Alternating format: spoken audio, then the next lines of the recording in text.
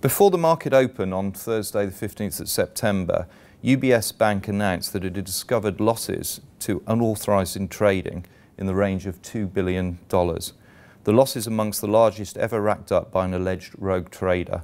The allegations of fraud and false accounting, the latter going back to 2008, have been made against a trader who worked in the team that dealt with exchange-traded funds, or ETFs. Today I've got 4 of our experts from INPA, and we'd like to cover what are ETFs, why do traders go bad, what are the signs that can be looked out for, are there lessons that can be learnt from other industries, and how can these lessons be applied? Rollo, exchange-traded funds, what are they and how risky are they? Well, an exchange-traded fund in itself is in principle quite a simple instrument, transparent, and the risk should be well understood and so not too risky.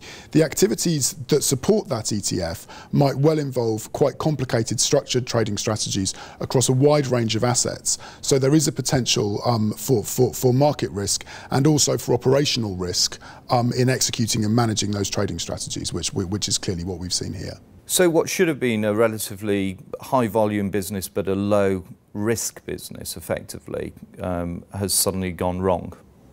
Yeah, theoretically, managed properly, Delta One should not be a high risk activity for the bank. And as it is an increasingly important driver of profits within a trading division, this incident and the recent incidents at another bank in the same area will be a real worry. Now, Peter, you've been working on the trading floor yourself in your past.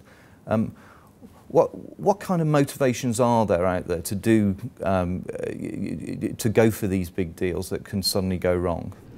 Well, trading floors are very pressured places. There's continual performance monitoring, and so the pressure's always there to return the profits. And if you're not doing that, then you're going to get followed very closely. And what could start off as potentially a small slip up, once you cover that, if that grows, then you're on a slippery slope where you're covering up ever larger errors or losses.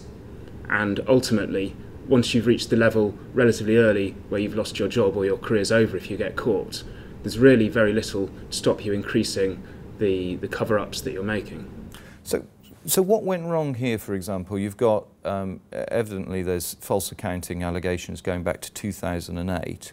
So what kind of risk and compliance functions has a bank like UBS got in place that didn't work to spot this? Well, the first risk has to be a failure of supervision. His immediate manager should have been aware of what he was doing or what he wasn't doing if it was a lack of something that caused the problems. And I think the fact that the manager went straight away, presumably fired, suggests that that was the conclusion the bank drew as well. So I think you have to rely on your management structures to know what's happening inside the sections that they're responsible for. I guess you can characterise the risk management approach of most large banks as having 3 layers, where the front office, the line managers, take the principal responsibility for knowing the positions that they and their teams have. As Stephen's just said, that seems to have failed in this case. The second line would be the middle office or back office, where the risk controls check that the trades that are done have been actually done and booked correctly. That also seems to have failed in this case. And interestingly, the alleged rogue trader's background was from a back office position, so there's a possibility that that was a factor in that level failing. And then a final level of internal audit would be unlikely to be looking at the actual detail of the trades, but would be more likely looking at the processes and overseeing the first and second lines.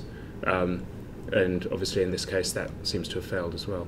Now you mentioned there, which is very similar to previous cases, that in this case the individual came from the back office.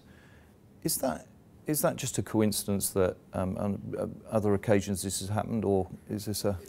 It remains to be seen in the specific incident as to whether that's a coincidence or not.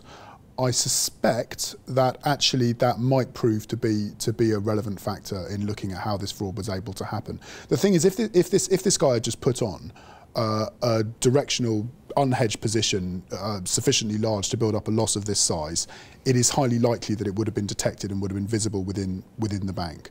It is likely that there were the fictitious data were introduced into other systems within the bank in order to mask the size of the exposure that the bank was carrying. And the knowledge to do that, and the ability to navigate the relevant back office systems to do that, is something that it's likely this guy might have picked up earlier in his career. That was the pattern seen at Societe Generale previously. So let's just explore that for a moment. So you've got an individual here who knew the back office systems and came into the front office. Stephen, from your experience, what kind of filtering assessments are done on individuals that both come straight into a front office and also individuals, like in this case, that actually work their way up from back office into the front office? Is there a difference there?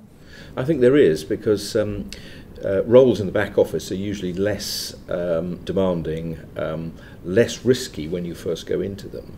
And so I think the level of due diligence or vetting that the organisation does for people essentially entering clerical type roles is much lower than it would be for professional roles. And they will go through quite extensive checking of people before they go into professional roles. And so there is a risk when you allow people in through the back door to transfer across that that you haven't applied the same due diligence. And it's interesting that Nick Leeson at Barings, the man who brought Barings down, also entered in through the back office. But I think there are some things that banks can do to try and find warning signals about people who may be committing frauds. From my experience, one common factor for most people involved in frauds is that they're in debt. It doesn't mean that all debtors are fraudsters, but experience suggests that a high percentage of fraudsters are debtors. So keeping an eye on people's finances, which banks used to do quite diligently in the past, is one way of doing that. Another signal is that often a fraudster, in order to maintain the fraud, has to be there all the time. And so they're the people who work all the hours, they don't take any holiday, they never have sick leave, they're in the weekends, and they're there to keep all the balls up in the air. And it's when they go away that the balls come crashing down. So some organisations insist that employees take a block of holiday, say 2 weeks every year, as a way of ensuring that that there is downtime when those balls could come crashing down. And at Deutsche Bank, the Peter Young affair, it was when Peter Young was away on holiday that his manager went through his desk and discovered the fraud that he was committing. So there are things that you can look out for, and given that the number of people who are in a position to make a fraud of this kind in the bank is really quite small, probably 100 or less, then actually having a more vigilant approach to those people is entirely feasible. Okay. Bill, bring you in here. Obviously you've worked in security for a number of industries, and what kind of lessons would you suggest should be learned here, and kind of things that could be applied to financial services industry? I think there are broad principles that I think are transferable, and I think the four generic areas that I'd suggest need attention, and this applies to any organisation in any industry. Start with knowing your assets, applying a thoroughly professional, risk-based approach to the assets that really are critically valuable to your business. Then go on to everything to do with identity and people. That's a second aspect, which means managing identity very tightly, the access that your people have to all of the assets that you value. And then the third element is time. Time is always more important than we think, and that's both time of people carrying out behavior. It's a time that by policy you might, for example, allow your administrators to patch your servers. There are ways in which you can use time and measure time to derive security value from what you observe. And the fourth element is volume. A volume of, in this case, it might be trades, but it might be a volume of other aspects of behavior and some of the examples that Stephen mentioned just now, of people going in at weekends, having a personal pattern that is anomalous, that related to time, but it also related to, if you like, a level of intensity of activity, and it would be interesting to know exactly how that showed itself in terms of clusters of behaviour. You brought all of those four elements together, and then you see what are the elements that go out of the normal medium, if you like, which can be applied to teams, it can be applied to individuals, and then you look at the clusters and you find that, there is something here that's different about this individual. It doesn't mean to say at all that they're guilty of anything. It is to say that there's something that probably suggests there's potentially a higher risk that needs to be recognised there, and a closer look taken. So we've talked about here both the vetting of an individual as well. I think Peter, you said, Stephen, you said there was not that many people in a bank that actually could cause this degree of fraud. I think within the hundreds, certainly, in a bank like UBS. So we've talked about certainly the vetting of them. And then, Bill, you've been talking about the detecting patterns and everything else around an individual or a team to detect these kind of things. Rollo and Peter, are there any of those systems already in place from your experience on traditional risk and compliance functions in an investment bank? A number of those items are things that are already monitored. So the point around people taking holiday, etc., these points have been assimilated by many or most institutions in the city. But I think looking, I mean, Peter, by all means, jump in. I think looking at some of these more detailed, more involved indicators is an area in which further investment might be necessary. I think the systems and processes, if used effectively and the processes followed effectively, are there to present this kind of stuff. But it's probably the human factor that's letting institutions down. I don't know.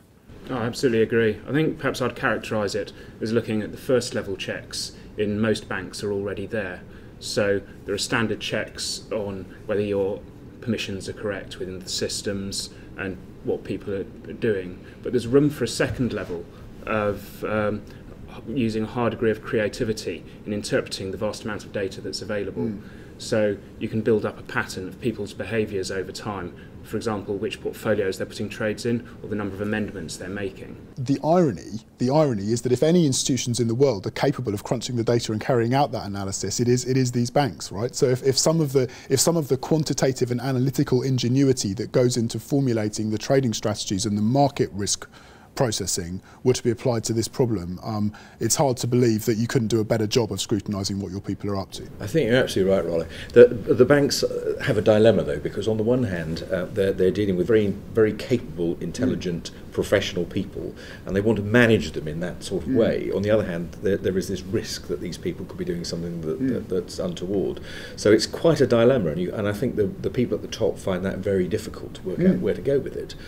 But given that we're dealing with quite small numbers of people, and given that these people are really very well paid, it's not that much to say, well, actually, in return for the privileges that go with that role, actually you're going to have to undertake some unpleasant things like being scrutinised a bit more. It's actually how it used to work in banking. When I first started, we ran staff accounts, and therefore we could see what people were doing, and people were restricted in where they could bank, they were restricted in where they could trade on personal account and so on. And it was kind of something you accepted as the price of having a job with that opportunity and privilege. So something that used to be accepted in banking, and I guess, Bill, is accepted in other industries and other sectors. Yes, just talking about the national security environment for a moment, and across government. Government assets, national assets, are classed according to essentially the damage that could be caused were those assets to be compromised to the nation. And to give you an example, top secret definition, one of the definitions is causing massive economic damage to the UK. Well, in this time of extreme financial fragility, not just to the UK but to Europe and the world, the consequence that could arrive from causing a bank to collapse with the potential knock-on effect from a catastrophic loss. And we seem to be continuing to read about traders who appear to be able to get away with that. Seems to me to at least raise the question, is there a case for stronger vetting for those, as Stephen was saying a little bit earlier, who have the access to assets that if they're damaged, could cause massive economic damage. And I think it's also, and I think a lot of those points are very valid. I mean, I think it's also important to focus on the individuals who really are in a position to cause these losses. There's been a lot of focus in recent years on very senior people in banks from a point of view of their remuneration and you know, other factors. Actually, this gentleman and previous rogue traders have not been at hugely senior executive levels within the institution, and yet they're capable of introducing losses probably greater than what most people in the C-suite could do. And you know, so I think we do need to think about the level in which these monitoring activities are carried out within the bank. Can I just add one point to build on Rollo's point there? To me, the point of considering and potentially introducing some form of enhanced vetting for those who have access to those assets is to not in any sense be a big brother or a negative element. What it is absolutely about is building confidence, building trust, not just in shareholders and in the public, but actually building confidence and trust among the employees that this won't happen in our bank. It's part of what the bank as a business brings to all their customers and stakeholders' table. We are a bank that can be counted on, where these things won't happen. We will drive down opportunistic crime because people will see that actually it's not worth the risk because it will be detected, and therefore it won't even cross my mind. I will always err on doing the right thing. It's a cultural approach. And I'd be pretty sure. I mean, and I think Stephen touched on this point earlier. Of course, these institutions, these are very valuable employees to the firm, and of course, people are nervous about alienating their employees with intrusive, snooping type behaviour, you know, and causing them to go elsewhere. But I'd be pretty sure that most employees at UBS who've just seen their bonus pool probably depleted, if not eliminated, for the year, would quite happily have submitted to a level of monitor. Yeah, well, indeed. So, you know. But I'm not sure these people go elsewhere, because if all banks take a vigilant approach, there isn't anywhere else to go. And you kind of, after a while, after a lot of complaining, you accept it as being part of the job. In the same way that, for example, in the US, the SEC does drug testing for people for registration. We don't do that in the UK, but in the US it's kind of accepted that that's what you have to do if you want to be a banker. Do you think that type of regime is something that can be introduced by individual institutions, or do we need some kind of regulatory mandate or driver to get that? I suspect the institutions will say that they need some help from outside, because it is quite a difficult thing to do in isolation in what are very competitive markets. But as you say, given the reaction of the other people at UBS who've lost their bonuses for the year, you might find there's quite a lot of support for it inside the organisation. I do think, and clearly it's difficult, but I do think it is important to think about how we can create a culture where it's possible for people at an earlier stage in the process, when they've made a bad error of judgment, they're in a hole, to come forward and get the situation out in the open before such an enormous and catastrophic loss is built up. Because you know, clearly this could have been identified earlier, and a great deal of money could have been saved, and potentially a potentially systemically destabilising event could have been avoided. I think it's very difficult. I mean, the other industries that do it would be airlines or medicine, where you have anonymous lines where people can go in and say, well, I had a near miss and this is what happened, or I had this problem with surgery and this is what happened. I think the difference here is not that people have performed badly and therefore need to own up to poor performance. It's where somebody's actually broken rules, where they've broken the trading limits. It's much more difficult to say to somebody who's broken a trading limit, well, we can forgive and forget. If they've made a genuine mistake, then I think you can do that. And certainly I've seen that happen in the city, where people, they may take a hit on the bonus that year, but actually, as long as they pick themselves up, dust themselves down, they can resume. I mean, one wonders whether some proportion of these incidents start off with someone making a legitimate mistake and being in the hole, and then this, you know, this pattern develops as a... It's a doubling up of the bet almost, isn't it? Yes. In the sort of pressured environment of the trading floor, it's quite often potentially difficult to get a good perspective on how serious an error is. And if there were opportunities for people to speak to some kind of mentor role, somebody who was slightly outside the organisation, perhaps there would be a space for them to realise when the errors were small enough to make a recovery from, and give people an early out, rather than continuing the doubling up and seeing a repeat of what we've seen here. I think given the scale of the sort of disastrous situations that these kind of incidents can lead to, as we've seen in recent days, I think that this is an angle that needs to be explored alongside other ones. I think it's worth leaving no stone unturned here. Thank you very much, gentlemen. Thank you.